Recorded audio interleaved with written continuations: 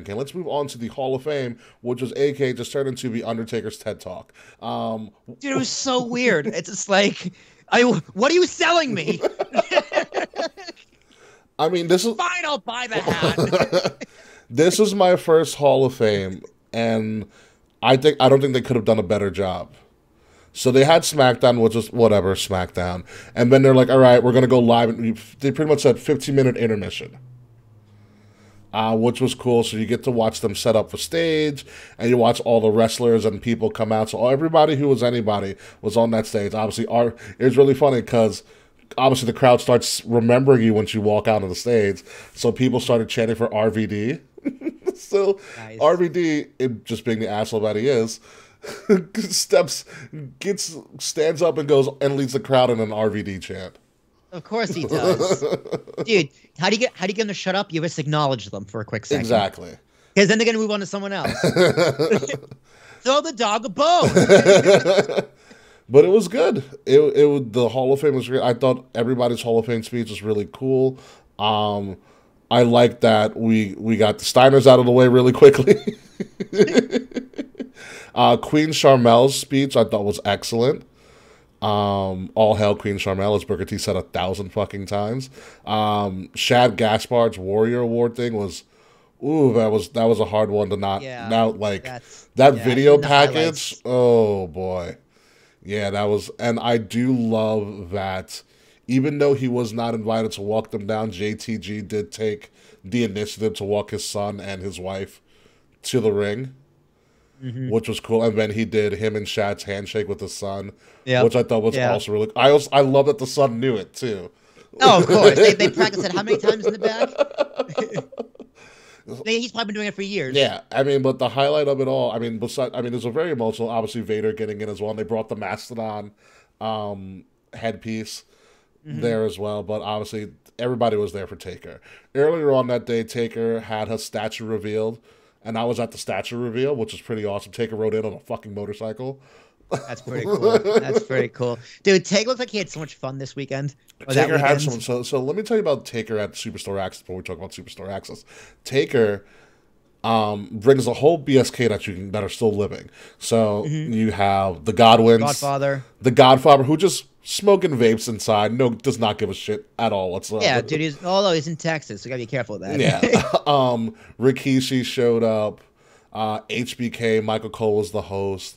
Um, Triple H showed up in his first public appearance since his health issues came out. Mm. So that was a big deal. Michelle McCool and Taker's children also came out as well, and we had the reveal. And Undertaker just being so thankful and humble, and then I watched this. I didn't get closer, but I have pictures. I watched this man literally go around the entire crowd that was there at Superstore Access, either shaking a hand, signing something, or taking a selfie. That's awesome. Yeah. Dude, he never got to do this He before. never had he never had the opportunity to do that. And So you know what? He enjoyed it. yeah. I'm glad, dude. I That makes me really Yeah, happy. it makes me really happy. It was you know, like the power about this man's hold. Like I watched somebody break down and cry because they shook the Undertaker's hand. Yeah, dude, it's something you dream of. Yeah. You know. Because he never did public appearances No, ever. never He did. kept the character. Now he's just gonna be a grandpa. He's like Santa Claus. Next thing you know, he's just gonna have people sit in his lap. He's gonna give him gifts. Yeah, so we have that, and the Taker statue. Little The boops. Taker statue is amazing. But this Hall of Fame thing, I've never seen anything like this before. T- so remember when we shitted on Roman for like 10 minutes? Yeah, This was the reverse. nice. It was a 10-minute standing ovation from everybody. Wouldn't let him speak. Just showering him with applause. It was unbelievable.